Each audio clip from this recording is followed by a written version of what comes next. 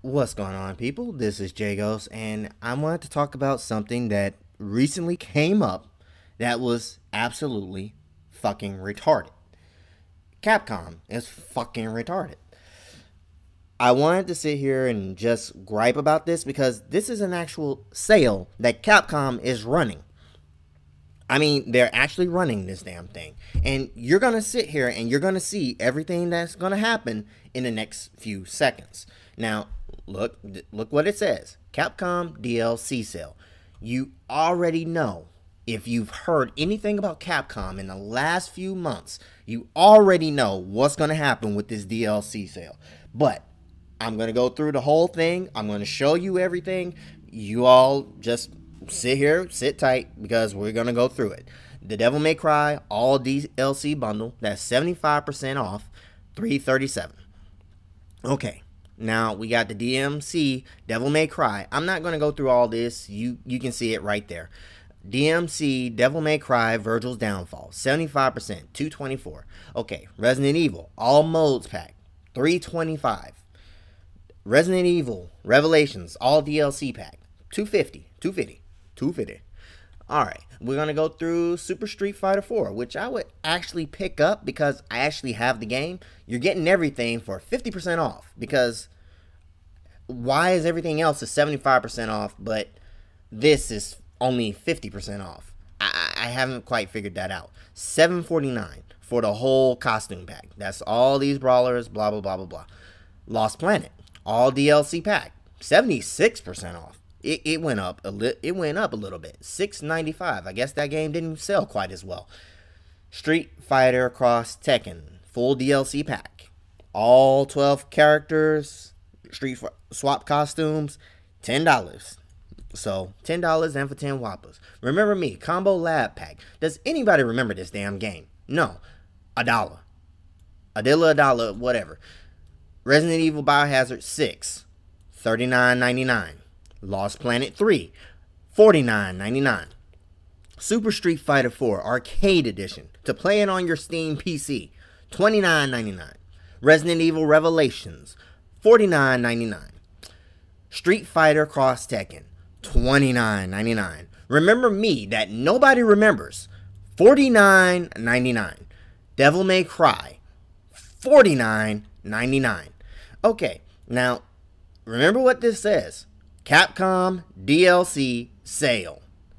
I'll be right back. So basically, Capcom is running a fucking sale on just the DLC to make sure that anybody that wants to get the fucking game has to pay full price for the game and then get a little cheap discount on the DLC. Now, this is something that you can see in almost any other industry. Let's go ahead and let's compare it to the car industry right now. What this is basically doing is, if you want to pay $15,000 for a new fucking car, you're going to sit here and you're going to get a little bit of an incentive to sweeten the deal a little bit. Maybe a PS3, maybe a PS4. Like back in the day when the PS2 was the big thing, they were actually giving away PS2s if you got a new car that was over $10,000. Now, nothing in the world makes any goddamn sense if you're just sitting here and selling DLC for a cheaper price and then expecting people to pay the full price on the regular fucking game. Nobody has these games, and yet you're just sitting here and saying, well, we just want to give this to the people that already have the game and may already have the DLC. Capcom has lost its fucking mind. I cannot believe that anybody that is looking into DLC in any way, shape, or form is actually sitting here and considering a sale like this. I cannot believe that Capcom is going through with their DLC strategy. My God, how in the world are you so inept at what you're doing that you don't understand how to sit here and have a price deduction on the regular fucking game? You just want to do it on DLC. Really, Capcom. What in the hell are you doing? I mean, there's already the $15 for the Ultra Street Fighter 4 video game. There's already all of these crazy inane things.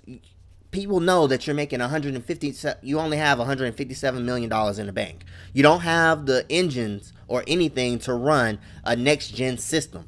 you're sitting here and nickel and diming your people to death, your customers, your fan base to death, to sit here and push them into other games. Because quite frankly, if you're a part of the fighting game community on the Steam, you have a lot of different options right now. You have King of Fighters 13. You have, I believe Skullgirls is coming up pretty good. You have a great tutorial mode with the Skullgirls. Now, I don't sit here and I'm not part of the fighting game community, but I sit here and I try to learn a little bit about them. The fact of the matter is, when you're sitting here and you're looking at games to be playing, who the hell is going to sit here and buy a game if the DLC is the only thing that's on a cheap discount? And for crying out loud, Capcom knows that the Street Fighter games are some of their best sellers, and they're trying to just give them a 50% discount on just that one. All of the other DLCs, all of them, were actually a lot cheaper because those games weren't as well known. Particularly for Remember Me. You're expecting people to pay $49.99 for a game that nobody remembers.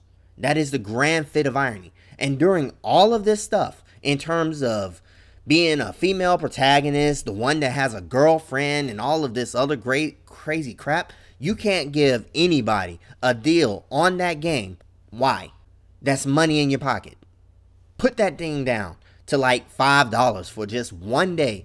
Get some people to sit here and incentivize to play it, because you know what? You all lost the marketing strategy on that when it first came out.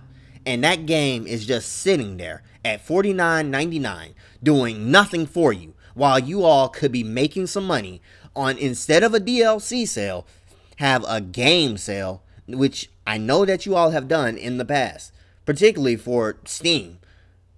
Increase the fan base. The fighting game community would probably thank you if you actually gave them more incentive to get the Street Fighter games at a cheaper price right here, right now, instead of just a Capcom DLC sale. Who the fuck makes this shit up? Seriously. I just cannot believe it.